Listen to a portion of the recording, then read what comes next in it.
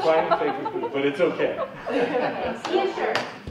If y'all are comfortable, I'm going to take my mask off briefly to do a quick introduction. So thank you for coming. I'm Ashby Kench from the University of Montana in the English department, as I was just discussing, the new Dean of the Graduate School. If you're new to one of these events, how many of you have not been to one of the previous two events? I don't have. Oh, okay, quite a few. Okay, good. So this is the Reimagining Death series. We're extremely happy to have partnered with a number of community organizations to take National Endowment for the Humanities programming out into the public. So this is an NEH-funded project, and there are strands of it that you'll be hearing about in the year to come. One is focused on social justice, so there'll be events on campus and in the community around social justice. There'll be events on indigenous speakers, organized by Heather Partly and Kate Shanley and the Native American Studies Department. Some really incredible programming actually coming up quite soon, so look out for that. And then this third strand is the strand that I run, which is about death, dying, and grief. And the idea of it is we're trying to pull in the public to have conversations about this really important topic. But we're doing it not in medical context and not in legal context, but through art and through literature.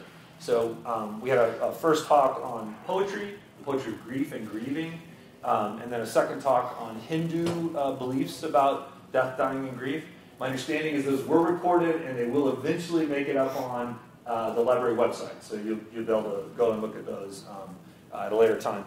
Tonight is the first time we're trying to live stream on Facebook, and we're hoping that will be a kind of an ongoing thing. But we are delighted that you're here. It's part of what's going on in our community is we're trying to open up again and see one another again, and we're being prudent about it, which I appreciate as well. But it's a way for us to share a common space and talk about this really important topic. Universal in import, right? That it literally is going to hit every single person in this room in some way or another. So, the spirit of the event is that we have speakers who come and talk and open up ideas for us, and then they turn it over to us as a group, and we ask questions, and we talk as a community, and we use this space as a way to kind of explore this really important topic. So thank you so much for being here. On your way out, you can grab flyers. We would really appreciate feedback you can give us about the event itself. It helps us kind of shape future iterations of the event. This series will be running throughout the year. We'll be doing events here at the Missoula Public Library. We'll be doing film screenings. There's a lot of really exciting things going on, and it will happen kind of, it looks now all the way through about a year from now. We'll have some events next year in January, February as well. So feedback would be really helpful. If you want to have your name on a mailing list that will directly mail you about upcoming events with reminders, there'll be a sheet circulating. Make sure you put your name down on that.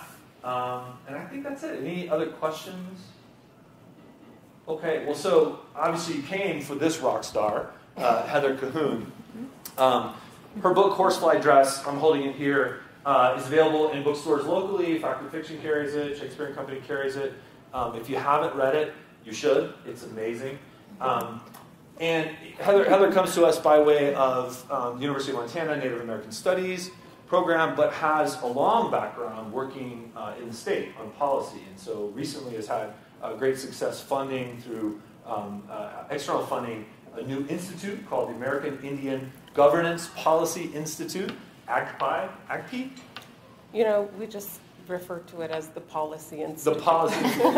And it's an amazing initiative that's basically going to make UN research available to the tribes to work out new policy agreements that are going to benefit tribes.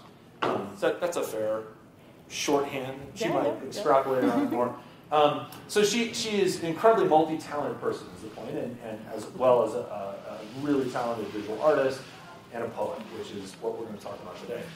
Joining her is Amy Ratto-Parks, my colleague of many, many years in the English department, who has recently moved into the Writing and Public Speaking Center.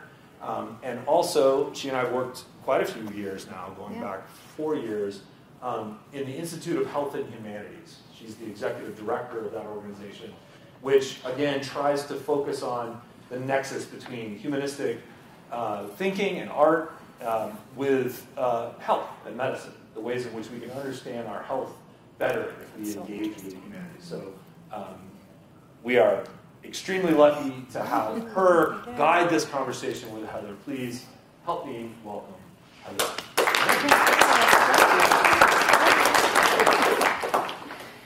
Hi, everyone. We would like to start out with, we'll talk a little bit and ask Heather will read some poems and talk and read. But I would really, as Ashby was saying, like to hear from you all after a certain chunk of time, and whatever your questions you have about poems or themes about themes of things that some of you are studying this semester, themes that have come up and maybe how it relates or doesn't relate to some of the things we talk about.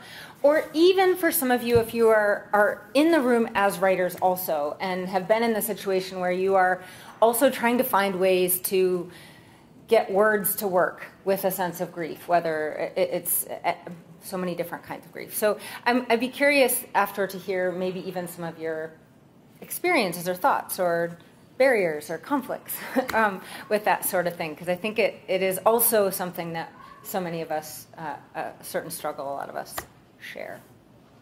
All right. So before we start just talking about this book directly, I wondered, Heather, if you would tell us a little bit about, and we have a little bit of your professional job now, but a little bit about how you came into like writing, what that has meant in your early years, or what some of your first remembered experiences of words and memory. Yeah. So I always say, I've loved poetry ever since I can ever remember. And I also feel like I have always written poetry, but back when we were in elementary school, we didn't learn to write until I think first grade. I feel like they write preschool now, but I don't remember writing a poem. I can't remember. I mean, I was always journaling and always writing, and I published my first poem when I was 12. It's really difficult to hear that too. Oh, yeah, I guess I'm speaking to Amy since she asked the question, but I'll speak to you guys. Because this Sorry. it doesn't amplify. Okay, well, thank you. We'll be louder. Yeah, so I don't remember really when I... Geez, I feel like this is like the... I know, sorry. I asked you a first question that you're like, I don't know. Well, the problem of like the news anchor, like you speak to the camera or speak to the person. But yeah, so I feel like I have always written poetry, always, read poetry. I have just always been drawn to it. Did people in your family, or how did your family respond to that? Well, so I'm like very much an outlier in my family with my interests. Like I never liked hunting or I really like driving around the woods, driving around our reservation, camping, those types of things. But like I was never interested in like working on my car or like knowing how these different types of things worked. Like I was very much always reading all the time, and and I also played the piano, and I drew all the time and did things like that, and I think my parents just thought it was very interesting because my dad is actually an amazing artist, but he just does it periodically. But yeah, so I think they always liked that I did it, and they always think everything I do is interesting. But yeah, I feel like a kind of an outlier. That's great. It's one of my I'm always curious about that question for people who write. Like, if they were surrounded, with these myths of writers, right? That they were born into homes with libraries, and are fostered from an early age. But that seems to be not a story that I actually hear from a lot of people who really regularly write and continue doing it. So I wondered if you might start by sharing a couple poems just to read, and maybe telling us a little bit about who Horsefly Dress is, and introducing us to your poems. Yeah. Heather, if you're going to read, would you mind standing up? I still think people in the back maybe are struggling. We could scoot forward and over a little if that wouldn't bother. That'd be okay? Or we could come a little closer. And people are, there's a couple of chairs here. I'm more than one. We can get cozier. Y'all are comfortable. Come up and get closer, and that would help. I can get on mine.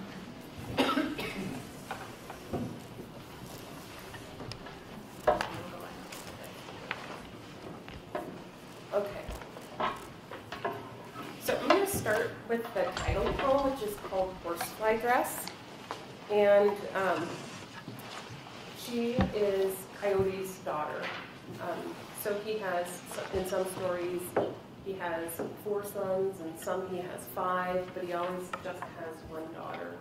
And her name is Chattanooga, and in English it's Horsefly Dress.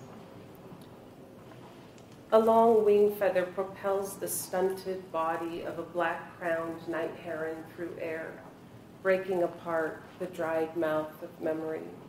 In an outpouring of primordial story, I hear her name, Chattanooga. The hunting moon unearths Coyote's eldest and only daughter. Her name no longer spoken, she turned to porous stone. But I hear her name, Chattanooga, along Flathead River near Rebay. In the cutting of meat, its crackled drying above smoldering cottonwood. Chattanooga, at the edge of river in passing water, the embodiment of belief, she perforates the divide between known and unknown. Here, she reconsiders the archaeology of our suffering. Her mouth opens in the alarm cry of a brown thrasher. A warning, brace for all, that's wrapped into a name.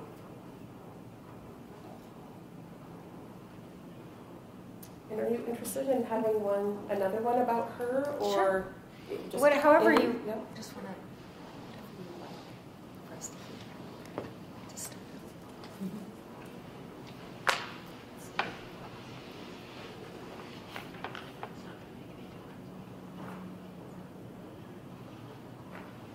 I think I'll read, this one is called Coyote and the Cross.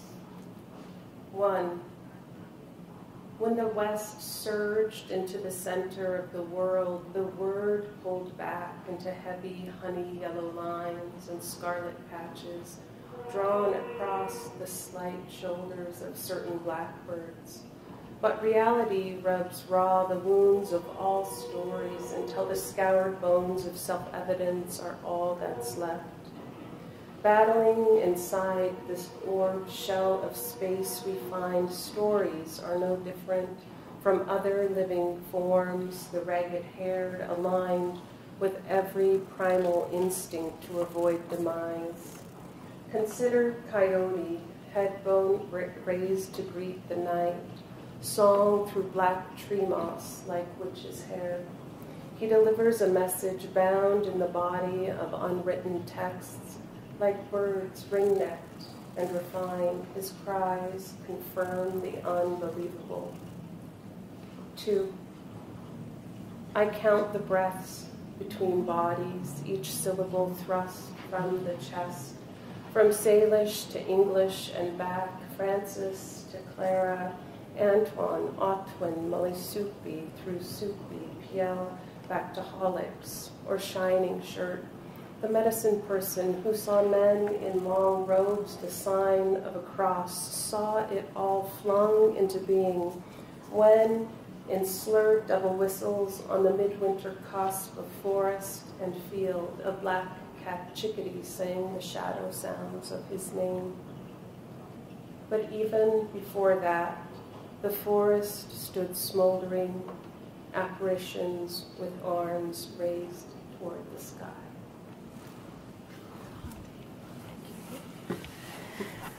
So, in this story, in this book, there's a series of stories, and it relies heavily on story individually, both story as it unfolds in your life now with your own family, and stories that you have learned and stories that have come to you.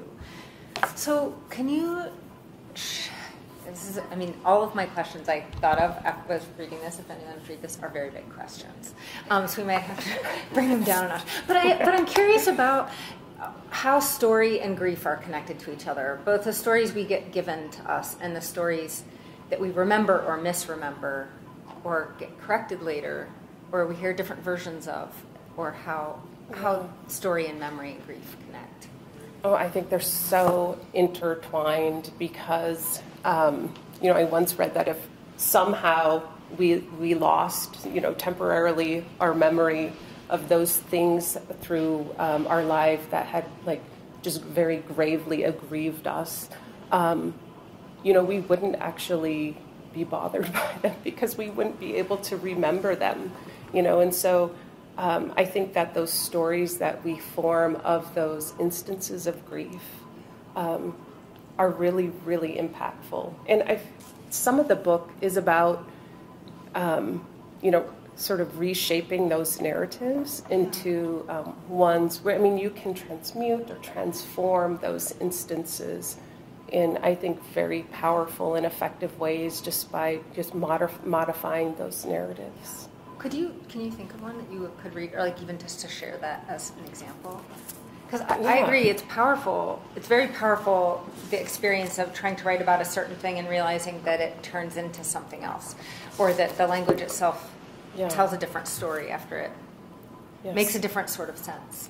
Yeah, so this poem, it's right near the end. It's the third to the last one, but it's about exactly that, and it's called Magpies. A magpie flock float jumps down the hill from one tree to another, bypassing us on the short switchbacks, a game of leapfrogged, a winged cacophony of chatter, and black, blue, iridescent bodies, their tails, flight feathers fanned, white wingtips flashing. After 3 passes, they cut quickly to the bottom, clustering in a stunted sarvisberry bush, tangle of offshoots near its base, hardly large enough to hold them all.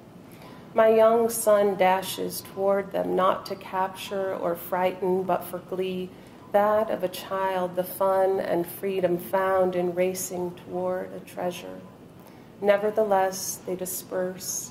An ellipsis shattered, black-bodied bird dots scatter in all directions, their absence revealing a gift tucked snugly amongst branches, its blue packaging unmistakable, unopened tobacco. We use it to make an offering, an earnest prayer of thanks. Earlier, near the hilltop, among so many trailside forget-me-nots, diminutive, bright, sky blue petals with white starred centers, goldenrod iris and storm cloud pupils, eyes nonetheless, watching, witness to the omen of the pygmy owl manifesting as the death of pernicious preoccupation and remnant terror, the slow release of bluebirds trapped inside my throat. There are so many images, and when the first one you read too, you said the dry mouth of memory, and there are so many images in this book of either throat or mouth open in a cry or an unreturned call, a cry that doesn't get answered, or a call out, or something held, which when I read it, I feel really viscerally, while I'm reading it, and the idea of it not being answered or it being dry. So the epigraph in here is from Ted Hughes, and when I read it, it just was like the most striking lines I had read, in my recent memory.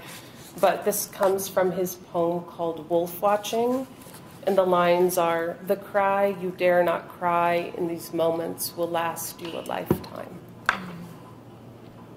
I just thought that was so beautiful and just such a powerful statement. Because then so a cry is not words even, but it's communication, right? And I think that is part of it, when we can't even. I know as a young person, I remember one of my first experiences with big grief was not being able to cry, and then feeling so shamed about that after. I couldn't even figure out how to grieve right at the funeral because it was like my body wanted to do it, but nothing would happen. And it felt it just felt like the image at the end of that was just stuck. Well, I absolutely Yeah. think that that's what happens with our unexpressed emotions. Is they stay in you and they can just be inside you, I think, until you can dislodge them. But I think that process is really valuable because then it helps you make sense and make meaning of those experiences. And so in my policy work, we're focused on historical and contemporary traumas and resilience. So it's really critical to also examine resilience. And so in the mid-90s, these two psychologists came up with the idea of post-traumatic growth and, related to resiliency and what is it that somehow enables some people to sort of integrate those instances of grief or those very difficult times when other people have less ability to pass through them unscathed. I mean, and there's a lot of research out there that talks to why, but one of them is that you have people around you with whom you can, who support you basically. And there's also an idea that I really love called benevolent. So it's sort of the opposite of the adverse childhood experiences. Yes. It's the benevolent childhood experiences, Yes. which I also think, counterbalance. Yeah.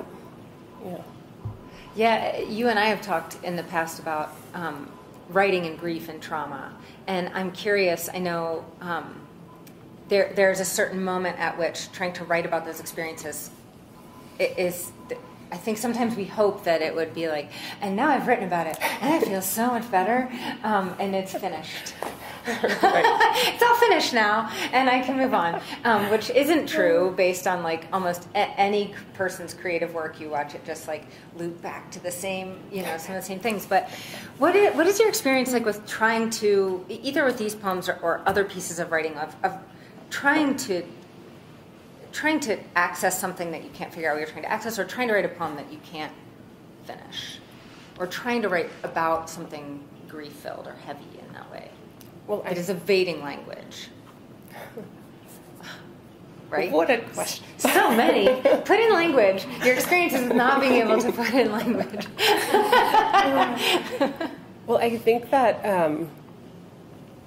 so much of what happens to us and even our interactions with other people has nothing to do with language. Yeah. And I think that's why art is so powerful, is because it doesn't require, you can be so impacted, so affected by a painting or by, a sunrise or just by so many things that are, there's no verbal it's not exchange. a barrier, right? Yeah, right. There's not a symbolic exchange, right? Which is, writing is so heavily symbolic. Oh yeah, even the process of typing is symbolic versus right. Using a pen. Yeah, right. But I think that's one of the reasons that art does lend itself, I feel like, more easily to articulating some of those, occasions, because you can use metaphor and. You can describe it without describing it, kind of. Yeah, the sense of the feeling. Was it a couple weeks ago, Krista Tippett had John O'Donohue on Being, and he said, of course, beautifully, like everything he says is beautiful. And he's like, well, I think music would be what writing would be if it could. because it isn't stuck in words. And writing and rewriting.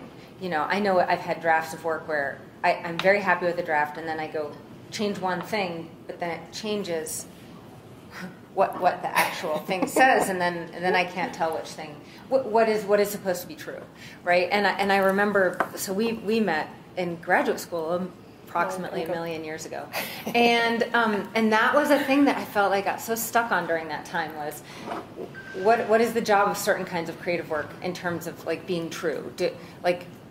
What are we beholden to in terms of circumstantial truth or fact-based truth versus an emotional truth of a sense of seeing something beautiful or feeling something traumatic, or the sense of like a sudden grief return, right, is not is a truth you can capture that you can conjure the rest of the circumstance in order to create that sensory truth. But I haven't totally worked out how that predictably works. But I see in some of your poems looking at how dream, for example, there are pieces in this. There are a lot of dreams in this, and how they bring a different kind of story or a different kind of truth, or a different kind of emotional truth. I wondered if you would read one or two of those, or what would you like to tell us about the dream portions of this? Well, I often have dreams that are just so vivid and striking that I remember them for days, and I wonder about them, and so there's a lot of poems in here that are examples I pull of a lot from, because they're so strange. I know, and I've kind of wondered about including them in here because I was like, oh, these people who are like into dream analysis are going to be like, well, she has this and that problem, and I put them in here. Obviously, this is no, but they're such. When you read the manuscript, they arrive at a place where they're like a little gear change, right? Like they change what's happening in the feeling of the poems, where it's not a rest necessarily, but it's an immersion into a different sense of space or a different sense of nature. And the poems themselves even are in prose blocks. They look a little bit different. And they have a different sort of the syntax is. So I guess I'll read one of my favorite ones, actually. It's about my dad. Oh, dreams about our parents. Oh, it's called A Dream of a Darling Boy. And did you want me to stand? Or could you hear me okay last time? It's easier for people in the back. Oh, okay. Awesome. Is this boy my father? I wondered later upon waking. He was a boy from home, that much I could recognize. His dark hair, lively eyes, glossy black, a muted smile I could only describe as darling. I am walking with my sister near Dixon, Flathead River to the north, snow deep, maybe 4 feet. We visit as we walk in an elevated wooden structure, a sidewalk of sorts paralleling the highway. Mid-sentence, I sense someone behind us. Looking back, I see this boy. He appears to be 3 or 4 years old. He is bashful. He is shirtless, shoeless, has no jacket, clothed only in a pastel yellow jumpsuit, a romper, thin straps stemming from waistband up over bare shoulders, back down to opposite waistband and back. Why is he all alone? It is winter. Why is he not properly dressed? And why does he not seem to mind the cold, I wonder, as I glance down at his feet, frost-bitten, freezer-burned flesh, dry and cracking, each toe, the whole foot and ankles, eating its way up his small legs. He smiles at me, but keeps a safe distance, this little boy, who earlier I described as darling, who, on second thought, is more accurately described as daring, but 'tis who he dares to be. And I have also in here, I could read, it's also it's not one of my favorite poems, but it's, like the baby falling. That sounds terrible. No, it's river. Oh, yeah. No, not the black water. I didn't. Well, I have this dream of wolves. That's the only dream I've ever had. That I dreamed in reverse, and I woke up and I was just like, "What in the world?" It was crazy. It was so amazing, and so I thought about that for days and days and days. And first off, like, how could you? I was like, how could you even dream something in reverse? And then it wasn't until I wondered, well, I wonder if I reversed the dream and it played forward, if it would make sense, and it did, and it was absolutely just the most amazing message. And so I wrote a poem about that I could read. So this one is called A Dream of Wolves. Standing in an open field near Charlotte, a gray wolf stares my way. Another wolf stands next to him with his back to me. The second wolf runs backward toward me as if in a movie played in reverse. Frightened, I try not to run, begin quickly stepping away, but it is not enough. When he is just 10 feet from me, he turns and peers at me, his eyes portals to the other world. Without warning, he charges toward me, then impact. We scuffle in a terror-filled blur of movements until I awake to find myself in a blurred battle with what I see is a wolf as he exits the fight and backs quickly away. When he is 10 feet from me, he pauses, stares at me behind his piercing gaze. The other world opens. With mounting conviction, I step toward him quickly to scare him away. Frightened, he turns from me and flees to the safety of another wolf that is standing in an open field near Charlotte. And I actually passed by that spot in my dream. I was at my brother's house babysitting his kids one time, and I took a walk, and that was the perspective of where that dream happened. Have you ever seen a wolf in actual life? No. But it made me think in listening to them too. I was reading something this week that was talking about, it was an interview with a neuroscientist who was talking about memory, and he was talking about Aristotle's original definition of memory, which I'll butcher the pronunciation, but it was like mimesis. It was one of those great words with an M and an N right next to each other. But he talked about how we think now of memory as something happening in the past, and imagination as something that is happening in the future or outside and beyond. But in Aristotle's original conception of it, he believed they were bound. So a memory required imagination in order to be able to be created. And so I got really stuck thinking about it. He talked about how when we do scans now, when we ask someone to remember something clearly, the area of imagination lights up as well as like the way our memories are working. And I think, first of all, I got really stuck thinking about that. And I write a lot of poems and have been working on memoir, and of course question everything that I want to write that's a memory from the past, because we know logically we're reconstructing it over and over and over again, especially things that we later learn were just absolutely not true. Like our parents are like, absolutely none of that's true, none of it, and so, but it has been true in my memory for decades, and so then what does that mean of how I was conceiving of things? But then when I think about dreams, because I have a very similar wake up and then walk around in there's like a weird replaying of it going over like a couple days, and it makes reality feel very altered, right? But it must be a combination, right? It seems like remembering anybody who's had a dream that is, any sort of intensity, in order to remember it, it feels like a combination of like, it always feels imaginary because it doesn't seem real, but we're remembering a thing that didn't really happen, or it did happen. It always operates in that liminal space, but I think it's the reason that I really appreciated those moments in this book is that it asks the question quietly throughout it about what happens to us physically. Does it have to happen to us physically for it to happen to us? And so what about the stories of our families, and what about the stories of our families' histories that happen to us also, and how does that come through?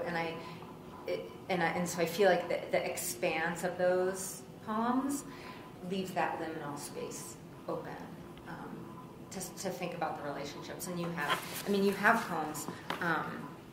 And so, actually, before I go on to that, the poem next to it, it reminded me, I wondered if you, in talking about liminal space and in hearing these poems aloud, feels very different than I was telling Heather my experience reading them with Salish words in here, because I don't have an oral pronunciation that I hear when I read those. Like, we read and we're sort of hearing it to ourselves, but I don't have a thing to fill in. And so reading these to myself was very different than hearing them aloud, which is always true with poems, but it's different.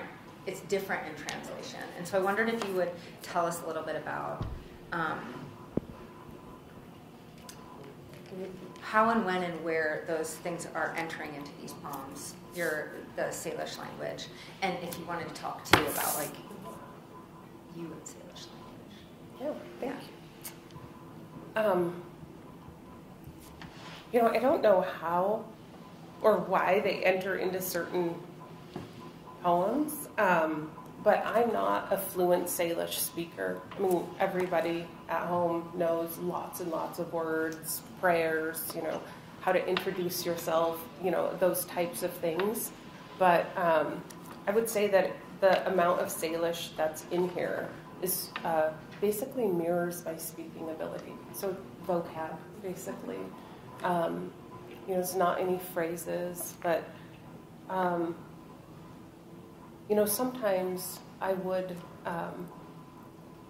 sometimes I just learned the word. Even one of my sons, he had a teacher who asked him if he knew any Salish words, and he said no. And I said, what about, and I started naming all these Salish words, and he said, those are Salish? Because he just knew them as, like, the meaning. Right.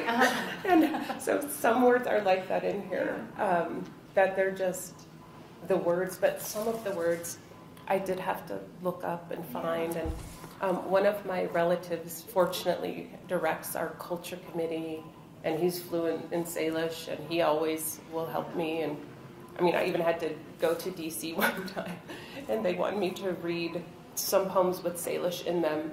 So I had to text him, and he texted me voice memo of, like, so I could make sure the pronunciation is right. But so I have, have to consult different people if the word is something that this one, the Chuchet, the older sister, that's not a word that I ever had said or knew, but I didn't want to title that in English.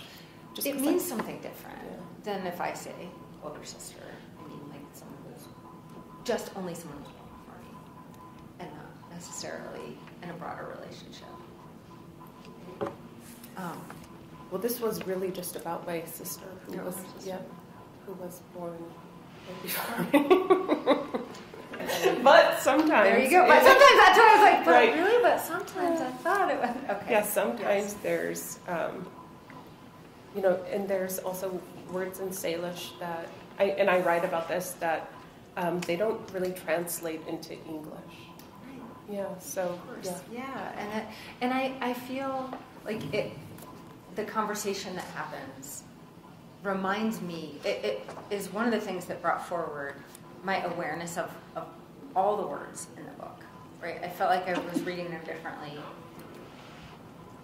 and looking at how they were fitting together differently, the words around those spaces. And also thinking about that liminal space between how story is constructed in different language or concept or idea. Oh, right, like the Salish root word for water, that poem? Yes. I could read that one if you're interested.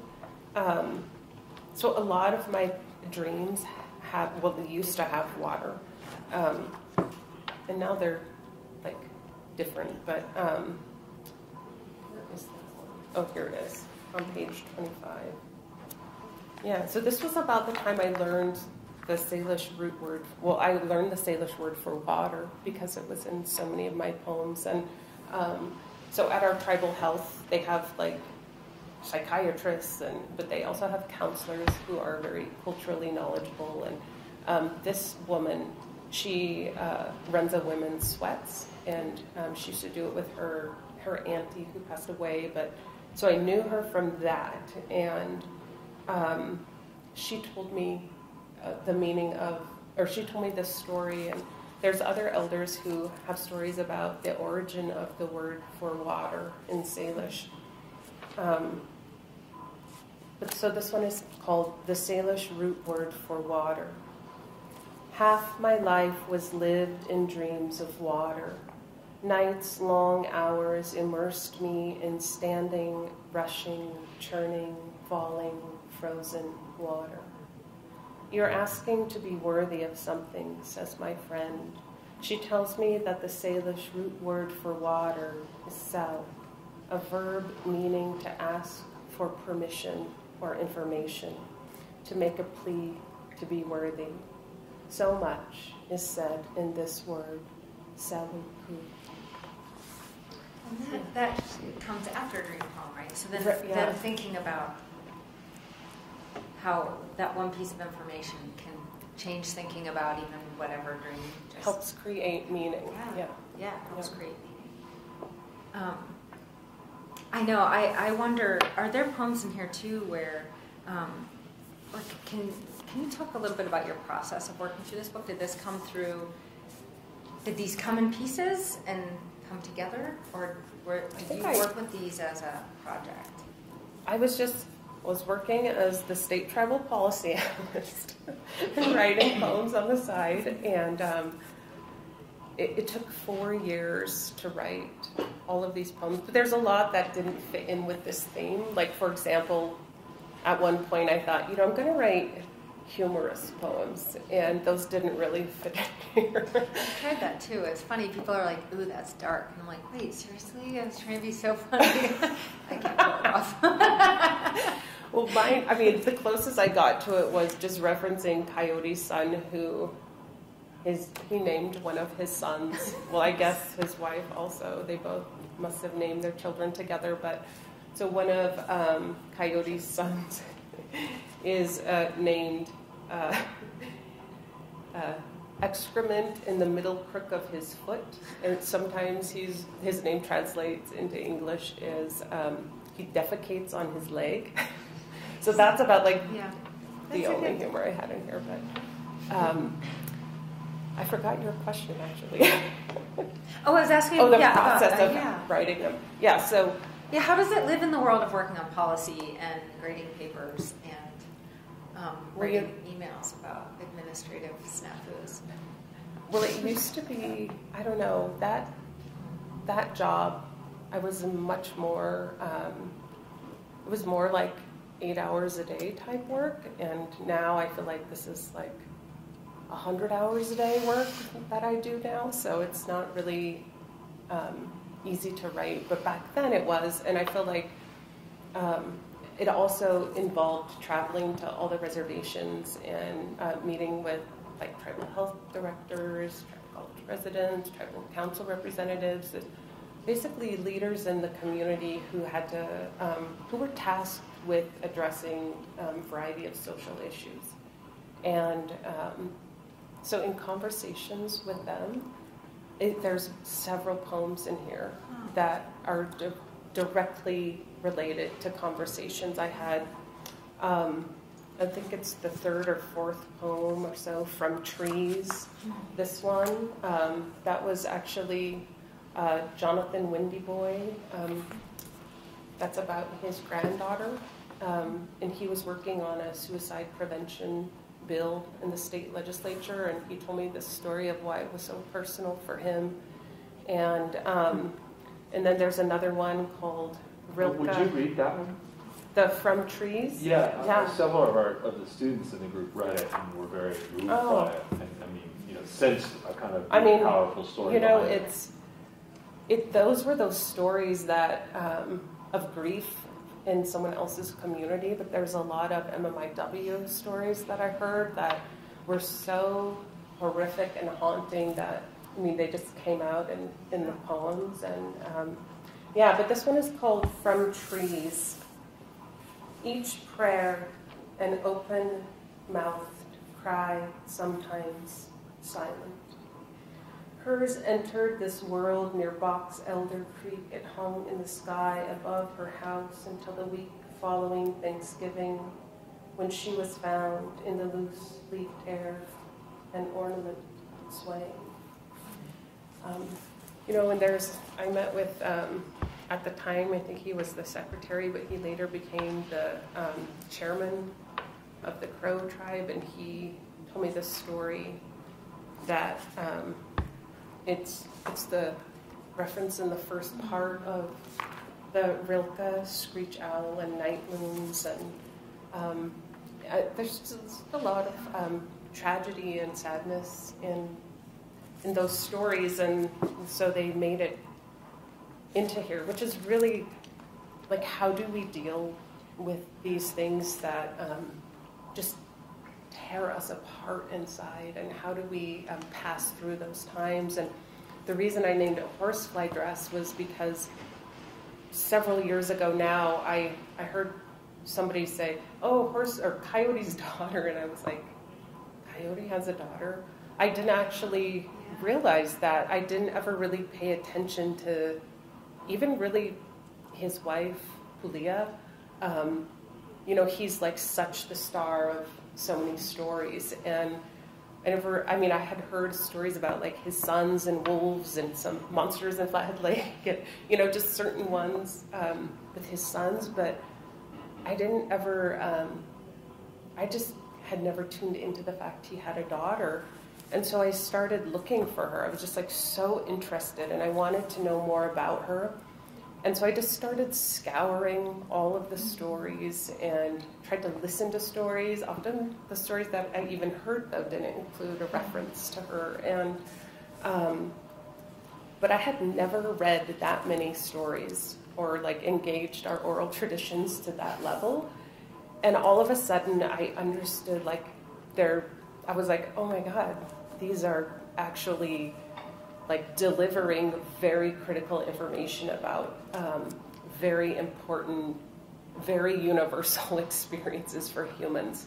And the metaphors were astounding, and the stories of Coyote killing the monsters, there's the freezing cold weather monster, and there's the hunger monster, and there's all of these things. And Coyote teaches humans basically how to kill these Nalaskailahu, these people-eating monsters, through basically disarming them by, like, for example, the hunger one, he says, well, these are the things you can eat. This is where you can find this animal, and this is how you can harvest it, and this is...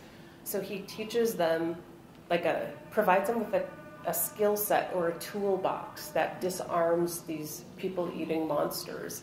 And there are still people-eating monsters. I mean, addiction. I mean, just think of all of these things that really they threaten to destroy us. And so in those stories, you see, through perseverance and especially ingenuity, all of these things that you can find a way around these things to disarm or sort of disempower those things that are threatening your happiness or your survival, your well-being, those types of things. And it was such a gift to just randomly have a curiosity about Horsefly Dress, and then to encounter just these incredible lessons that I thought, oh my God, these are worth sharing, because these are such universal. I mean, everybody has grief and heartache, and I feel like as a settler colonial country, we're sort of have been almost required to abandon, the tools and the stories that you had in your communities long time ago, and then to just become American and whatever that means. And so I feel like we're in a place where we struggle with a lot of mental health issues, and all of these things, because we are disconnected from the stories, which I think contain the wisdom of our lineages, basically, humans through time, on these questions, these big questions.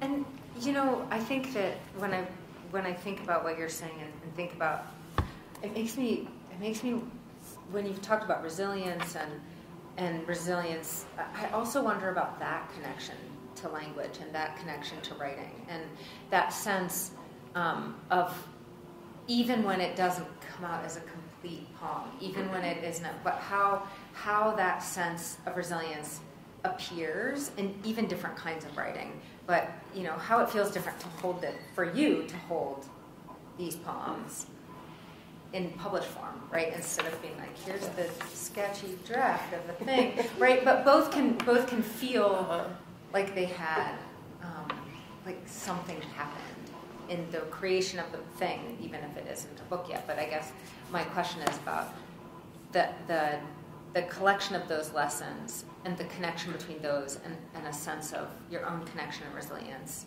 and having this out where other people can see it. Yeah, well, it's very different, right? To go, and now other people, all of you, can also read this by yourselves. I know. It's weird when you first. Yeah, it is, because you're just like divulging. I mean, it's kind of like a sort of encrypted journal almost. You're like, here's how I feel about the deepest, something, and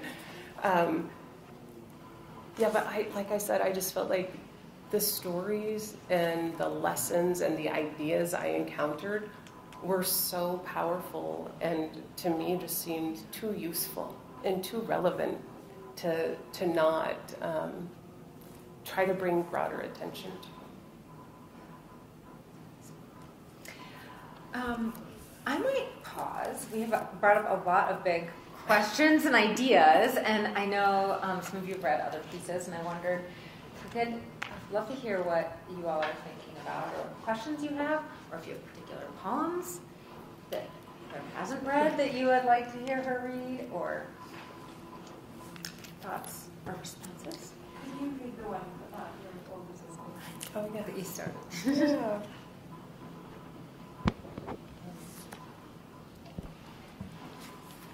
Yeah. Machinette. She is a wood warbler hatched into madness. She emerged from milky shell, earthen brown blotches, not rorschach, not robin, but warbler. Open-mouthed swallow of hard, chipped notes, call smothered inside her smoke, gray chamber of throat. Disappearing between branches, muted yellow-green tail feathers and body, dainty clawed toes, white lines half circle her eyes sense but can't see. At the center of night movements, misfire, misreads the body, responds on its own.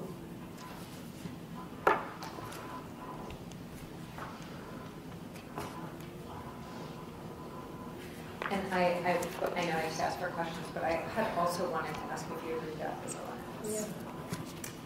Yeah, that relates to my sister as well.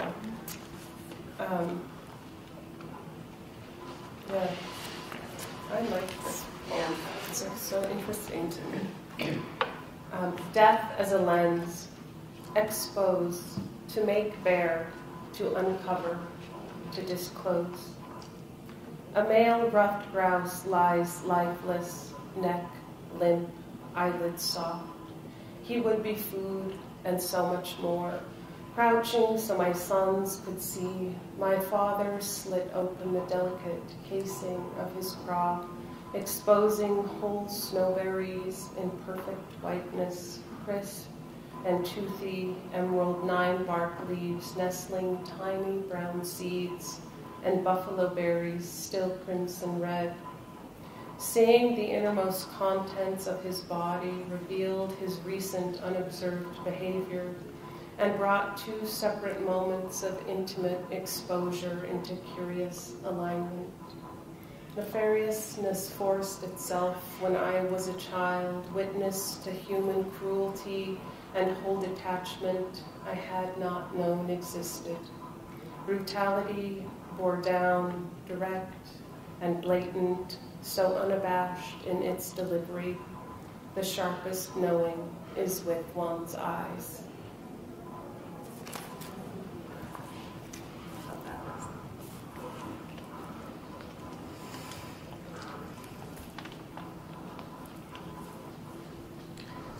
What other things have you? Yeah. I'm curious about the poem "A Child's Funeral," and you may like to read it, but I'm also interested in the story behind it, and also the Eli Eli Lima Sabachthani part. My God, why hast thou forsaken me? Why you incorporated that in the poem? Yeah. Well, here's my journal. My dear diary. This is about Yeah, so this is actually about a funeral I went to that was my nephew, who was a stillborn. He died a week before his birth date, or his due date. And it was just like a very profound and very sad occasion. And and I was, well, should I read? I'll just read the poem first, I guess, so people can contextualize my response. But yeah, it's called A Child's Funeral. I find myself in the building where I attended church as a child. I sit fingering my wrists, feeling for my bison horn bracelets, gifts from my father that I wear for good luck. But who needs luck at a funeral, I think? Mind wander to a study that found unanswered prayers are the primary reason people abandon faith in their God. I consider this idea of reciprocal abandonment, slip questions of the forsaken back to when I was a girl, back further still to a most famous cry of the damned.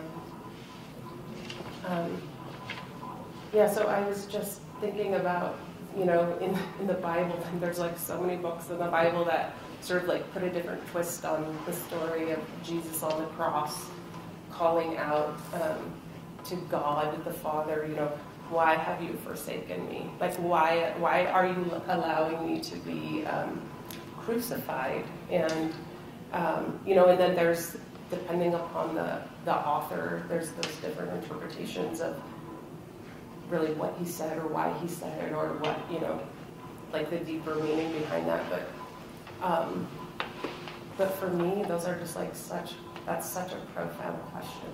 And the idea of being forsaken, being abandoned, and how, like I said, I read a study, interestingly, on people's faith, and really they said that one of the reasons people lose faith in a creator or creation or God is unanswered prayers. So they've asked for something they didn't receive, and so that's the end of, they're like, well, it must not be real, instead of, maybe they're posing maybe just a slightly inaccurate question, maybe, but I don't know, who knows really. But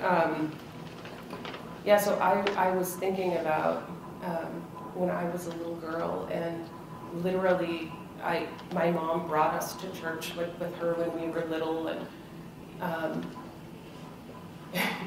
and I was in a situation one time where, I prayed for safety to God, like I had been trained, and nothing happened.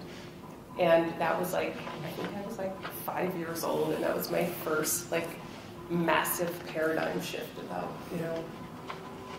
what is God real, and, why can this happen to kids, and why can, just like all of these things that my mom has trained me in. It was all, it was just all of those big questions. And so that poem is about that, and sort of speaks to, the things that we pray for, or even if, you don't pray, maybe you're like deeply hoping for, or you want to manifest, and what happens when it doesn't. And there's actually a related poem called Rescue, where one of my friends named Kevin Kicking Woman, he has this beautiful, beautiful sort of like a memoir. It's a play, but it reads like a memoir, and the performance is really amazing. But part of that play, he talks about being a young man and his father died. And he said after that, he went in the bathroom and he turned off the light, and he said, Jesus, if you are real, my father will be next to me when I turn on the light. And he just kept turning it off and on. And of course, his father never appeared there. And so I write about those, like, what do those things do to us? Like, how do they impact us when we encounter those experiences like that? Like, I was praying for rescue, but it didn't happen. Then I also write a different poem about the remnant Nala Skyliku. And it wasn't actually until I was writing about that poem in the metaphor of the people-eating monster that I understood the experience. That was like so foundational to me as a person from like my earliest memories. It was, so I think. Well, there's something deeply unsafe feeling about grief. Right. It feels like exposed, right? But it feels unsafe and it feels wrong. Even though rationally we can say, like, no, this is, however, in the most peaceful sense sometimes, or even if we're talking about the loss of someone, but there's so many different kinds of griefs also, and they make us feel unsure of the ground, right? I know one of my favorite lines ever from one of Patricia Goedeke's poems, and I can't even say which poem it was because I only remember the line, but she talked about the grief being like walking along in a sidewalk and just falling off, like suddenly there just is nothing there, in one step it's gone, and that sinking physical sense of falling. Well, I think that historically different cultures had ways of like better training people to deal with things. Not talking about things ever doesn't work. Well, one of our elders said that every morning, like at sunrise, all the youth had to get up and dip and go. They had to submerge themselves in cold water. And now you see like, Wim Hof and this, cold therapy, you see all of these like benefits to those types of things. But, and just there were so many small things that as I've learned more about, processing grief and health and wellness generally, I see there was like so much wisdom in these practices and, sweating in a sweat lodge or a sauna or just those types of things, prayer. Also fasting. I mean, people used to fast a lot more. All of those things I feel like sort of help train your body to be okay in the unknown or when something unexpected happens to you because it's more familiar, I guess. So you don't have that harsh reaction, I think.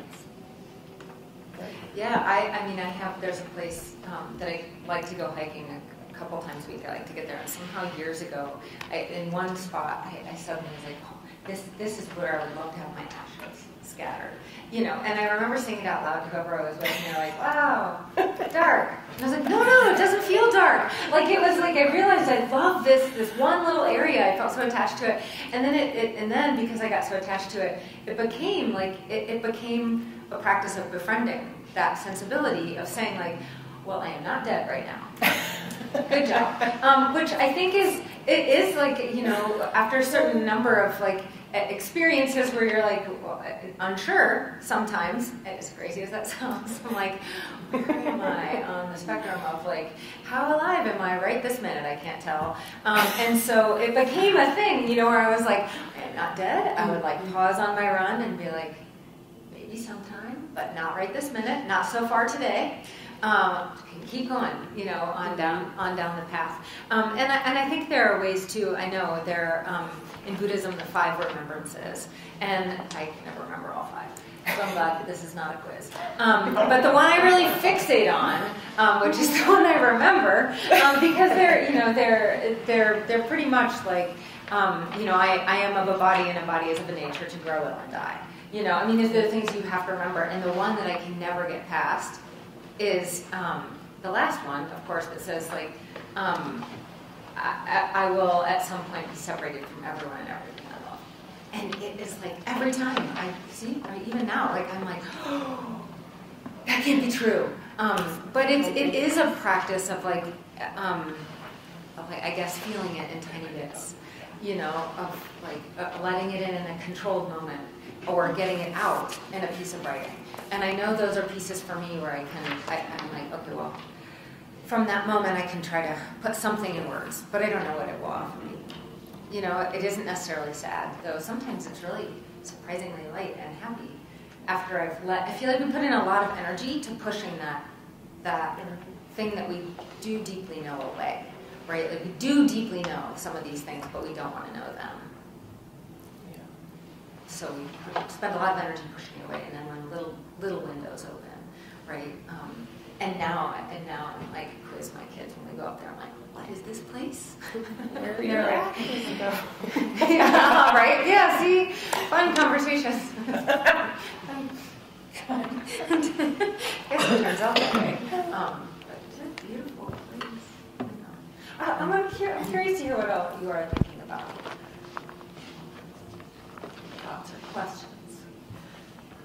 Were you talking about the studies of people's brains, and then you're speaking about your dreams? I know that there have been studies where they've had people remember their dreams and then remember their memories, and it looks the same as far as the brain is concerned. A remembered dream is the same as a remembered memory. So maybe, those stories that are told to you and the stories that you're telling yourself in your own head at night have the same weight as, your real experiences. Feels true, right? Like internally feels. Yeah, that reminds me when you were talking about like memory and imagination and how they're kind of not separate, and like how you can have memories that didn't actually happen. That I was like, yes, because I don't know, probably till I was like 12 or 14 or something, I have this concrete memory of being at the hospital when my little sister was born. And I remember specifically like waiting in the lobby, I wasn't in the room during the birth. I was in the lobby watching the fishes in the fish tank. And I remember it still so vividly. And when at some point, as a teenager, I told my parents about it, and they were like, what? You were at the nanny's. You were never at the hospital. We came to pick you up. And that just blew my mind. Because I was like, no, this happened. And I was, at the time, I was like 2.5 when she was born. So it was like, I don't know why that memory was created. Like I felt like I needed to be there or something. Right, we dig in on those though. They feel so real. In fact, I know the only fights, I have 3 sisters, and one of them, we've only ever had fights about whether or not something happened when we were young. That was it. I was like, you remember you were there. She's like, And she's the most pacifist. She's like, I believe you. I was like, oh, you're lying. She was like, but it's more important to you than it is to me, so you're right. And I was like, no, I want it to really be true. Yes. It was not satisfying to have her just be like, yeah, it's true.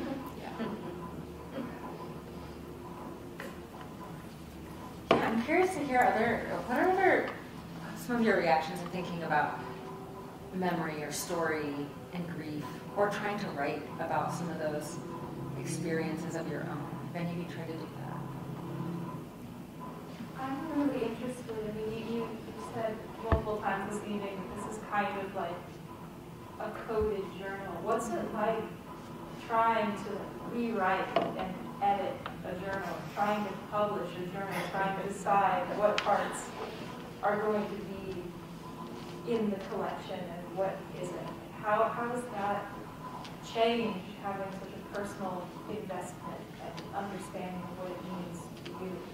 Yeah, well, sometimes, I would, like you noted, I would sort of encrypt some of, like I put the Salish title on my sister one, which now everybody, you can look in the glossary and find out, but I didn't want it to be readily apparent, some of the stuff, just, because it was people's grief, so I wanted to be respectful of, those occasions, and especially like for other people, and when people shared stories with me, like the tribal leaders and stuff, those belong to those families, and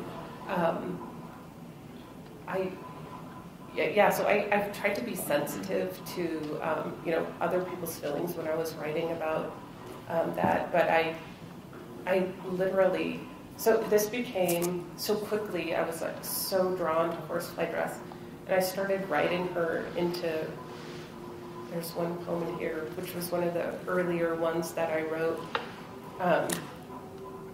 It says, and this is just one of the stanzas in it, but it says, Horsefly Dress tries to believe there are no casualties, that everything happens for a purpose. So she tries to believe that, and I was, like when I started writing about her in a way that wasn't coming like out of oral traditions, I went and I talked to Tony Missoula, my relative at the culture committee, to ask about, can I just do this? Like, is this right? And all he said to me was, he said, you know, just be really aware of the distinction between like receiving and creating information. And so after that point, and that was like very early on, but after that point, before I ever worked on this, before I ever did any like editing, or I mean before anything, every time I would just smudge. So I would pray, so that I wouldn't, you know, have my own sort of.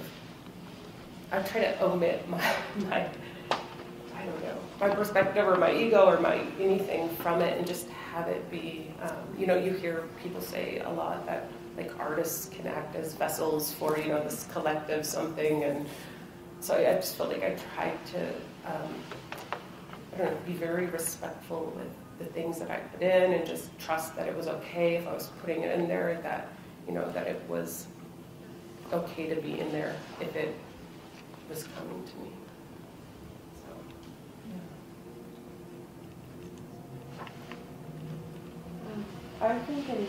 I think about and write about grief a lot in regards to like climate and the planet, and that's like maybe it's not a different kind of grief, but a specific kind of grief, and it feels sometimes like a loved one is dying and you're like holding in her hand at her bedside, and it's also partially your fault. And I wonder if that kind of grief finds its way in your writing. I think so, like those big things that feel like you can affect, like they're just kind of going. But I do have a poem called Baby Out of Cut Open Woman, which is the name of the weather being that brought about the end of the last ice age.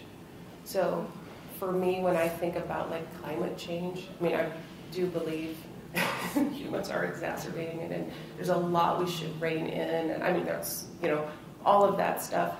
But I do find comfort in that people have been through enormous challenges before, and at least some people will survive, you know, is how I think about it, and it feels okay. And to me, I think that, you know, those massive resets are okay, even though they're so, I mean, you don't want to think about yourself or anyone you love having to go through drought or, you know, like just these types of things. But yeah, I feel like that it's like that story about when, I mean, it'd be easier to have, you know, the ice age end and all the water go away. Like, you know, it's like not exactly on the same scale in terms of the hardships presented, but it was massive, and there were mass extinctions of animals, and, you know, those are documented in oral traditions, and so I feel like people have experienced those massive changes in their environments, and they've, at least some people have, you know, survived them. Could you read that book? Yeah. I'd love to hear. Yeah, so it's called Baby Out of Cut Open Woman, so called because he was of the lineage, cut out of the stomach as an infant. Indeed, he survived the unbelievable, a lucky break to become the only living member of his immediate family. Another lucky break, he won his race against the cold birds, earning the right to make a law that they could no longer control all the weather, ending the age of ice. Next, he gathered his family's bones, their marrowed limbs, each rib, forearm, and finger. Covering them with his blanket, he jumped over 4 times, bringing them each one back to life. These are the stories that belong here, that pushed up through this soil, unfurling as arrow-leaf balsam root leaves and boulders found in unusual places. How else does a thing enter this world Now so changed, we struggle to hear the shapes of a language that no longer fits every ear. Each storied word fragment moves over hills, the highest reaches of trees without catching in memory, but the crispness of Simlaki, of Walansutan like fire, crackle the flick of sound a body remembers. But I think in my reference to these are the stories that belong here, the stories that are sort of infused into the sort of the fabric of our country are, they're from the Torah. They comprise our Old Testament, and so what we have is someone else's history as our sort of touch point. But the histories that have already happened here, I think, is so important and so valuable for people to know. And in those stories is really a lot of information about how to live in your place in a sustainable way, which is I think, a very important message. And it makes me think, too, in thinking about that category of grief, is this, there's like, it almost feels like anticipatory. I had a friend, we had a debate about whether anticipatory grief could exist. And I was like, but is that just fear? I was like, would that be being afraid of something? Afraid of an experience? But I do think there is something that is very specific that isn't necessarily fear. It is just a really deep awareness of grief for a thing that is unfolding, right? I know my mom has Alzheimer's and still knows my sisters and I, but it's like watching the waves go in and come out. Like she's there and she's not there, right? And so it is like a grief that gets relieved and then comes back. And so and there's you always know what the end is going to be, even though we always sort of know the end. It's just like the watching the path of it, and that's what got me thinking about I'm already sad about what I know will come, and so trying to find words for being sad about a thing. I mean, those are the moments where but I'm sad about a thing that hasn't happened exactly, but it has happened. If I feel sad, if I'm feeling grief about it, it is happening then, even if other people are not seeing it. I feel like that is a big space that writing holds, that holds for me, where I'm like, I'm making this valid. Like, I'm writing this thing out and now it exists, because now it's in words, and I put it on this paper. Yeah, and what you just said actually made me think that, and I did not mean to, indicate that I think, No, I didn't take it's just coming, so just... Surrender. Yeah.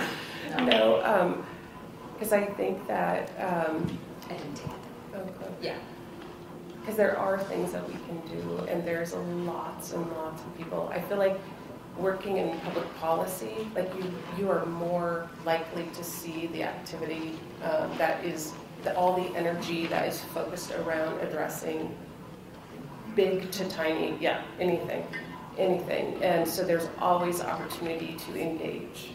And I remember a story about Terry Tempest Williams about creating, protecting wilderness areas, I think she was doing. But, people said, oh, what can writers do? You just write about it, and it's in some journal some other writer might read, but maybe not, But she went around and she had a bunch of writers write about, their connection and the meaning of these places, and they made this beautiful book and gave it to Congress, and that facilitated the protection of those places. And so I do think that there's lots of things that people can do, but I think that's probably a good place to break and wrap up. Thank you so much, for this conversation, and thank you all for coming. Let's thank them again.